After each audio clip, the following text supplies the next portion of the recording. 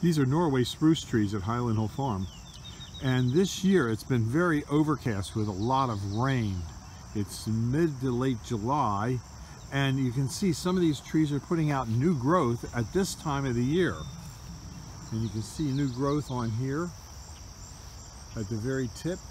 This is where it started to grow this year, but now it's continuing to grow. And some of these trees are going to grow 4 and 5 feet this year because of the way the weather is giving us so much overcast and cloudy days.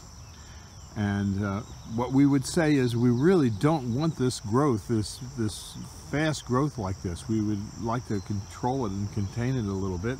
So we're going to do some trimming to keep the tops from shooting up like that. Won't hurt the tree. And as you can see, they're all doing this in this field. So this overcast weather causes some problems at a tree farm. It makes the trees grow too well. This video is brought to you by Highland Hill Farm, a grower of large trees and shrubs in Fountainville,